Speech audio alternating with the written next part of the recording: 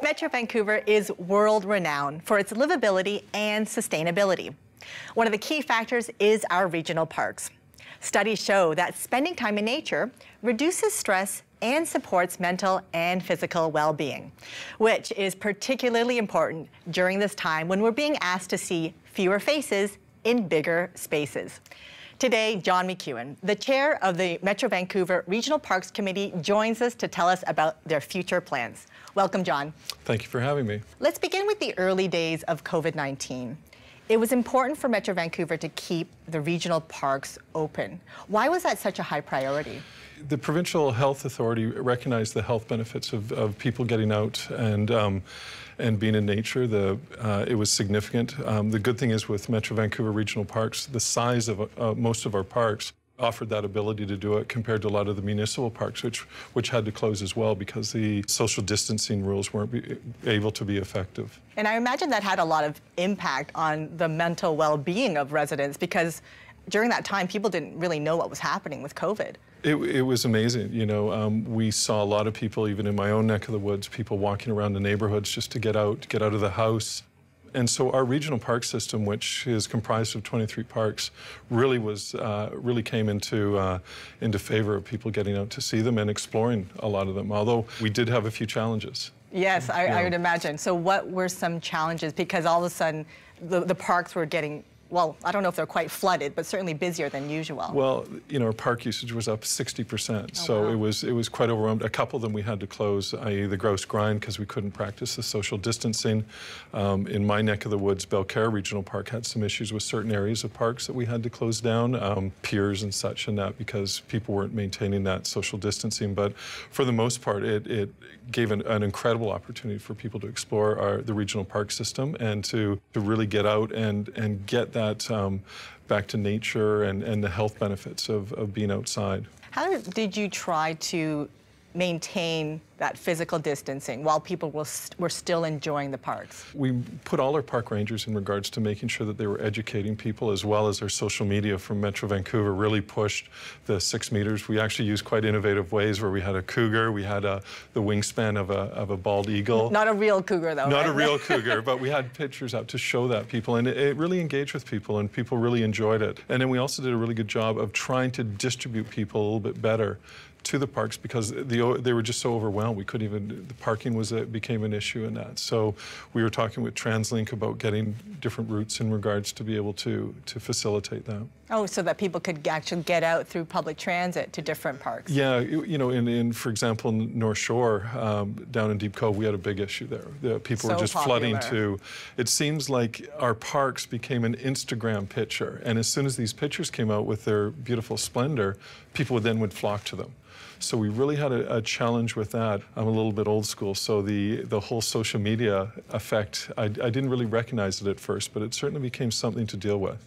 Do we have a good balance right now between our green spaces and development? I think we're playing a bit of catch-up. I think that the park usage is outstripping the demand of the population. Meaning we need more park spaces? We need a lot more. The problem is like you take some areas that are already fairly concentrated, like the City of Vancouver, City of North Vancouver, they don't have that green space to add to their inventory because like they're full, you know, and as they're adding more and more density, it's a challenge. So it puts a bigger effect on the outlying communities. So I think where I'm from in the Northwest sector, we need to really start focusing on, we know that population is going to go out in these areas, and same with the South Langleys and that. So we need to start really working on making sure that we're securing more land as a regional, not just a municipal, but as a regional body, because the region needs this to be able to get people out there. Could you explain to me how that process even works? How do you go about acquiring land to eventually turn that into a regional park?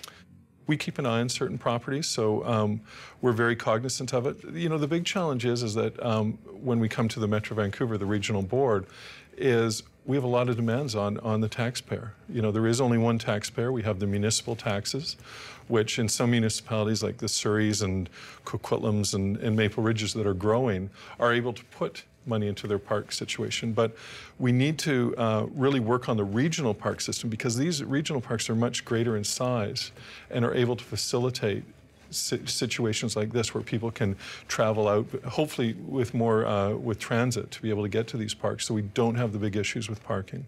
Can you tell me how you distinguish a regional park versus a provincial park versus a municipal park? I think some people might sort of think they all blur together. Yeah, well, a municipal park is really instituted from the municipality, and it's a municipal park, and they maintain it. And regional parks are done through the region, through Metro Vancouver. Provincial parks are usually vast areas that are protected areas from an ecological aspect. There are a few, quite well used, like the Jeffrey Lakes and stuff like that, as provincial parks. And there's also federal parks, like in Tofino, for example. You drive through, that's a federal park. I heard from one person how one way to think about regional parks is sort of the day trip. Yeah, very good point, yeah. If you're going to go out, drive out a little bit, not too far, but drive out for the day, that's a regional park. If you're going to go camping, that's a provincial park. Yeah.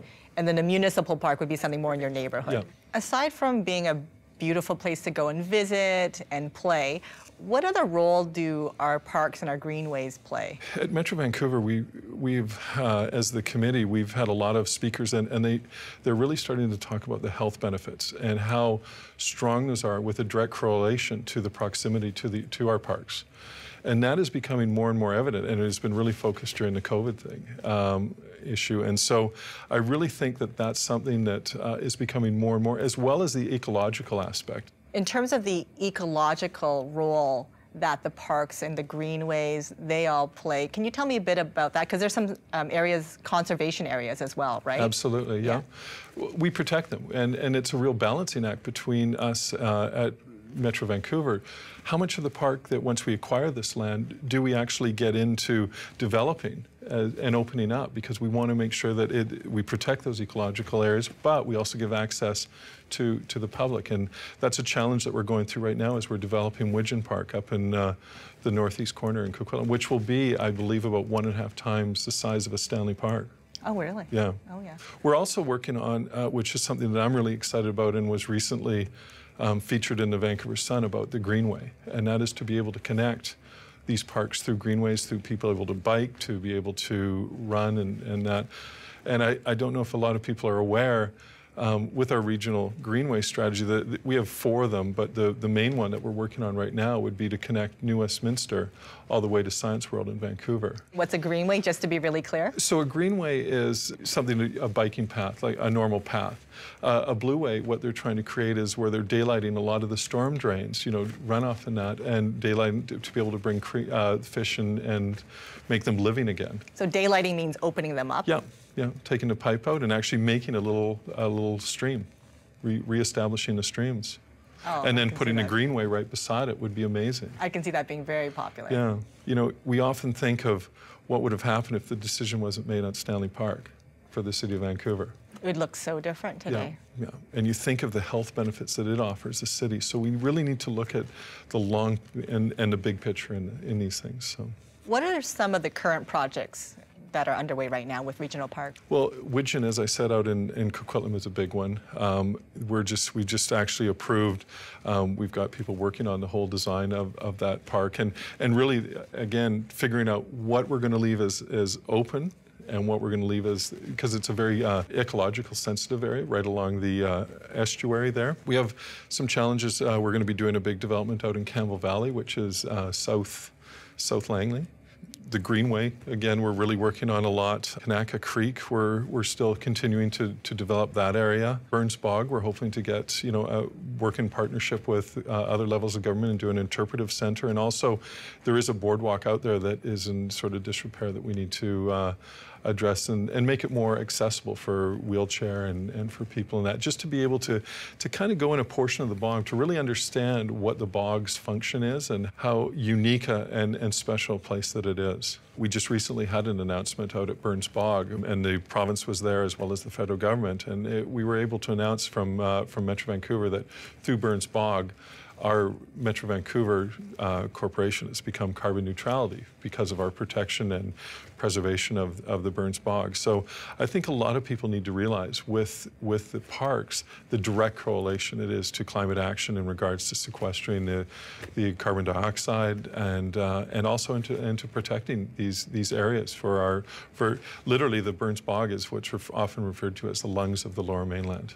Thank you so much. Thank you. John McEwen is the Mayor of Anmore and the Chair of the Regional Parks Committee.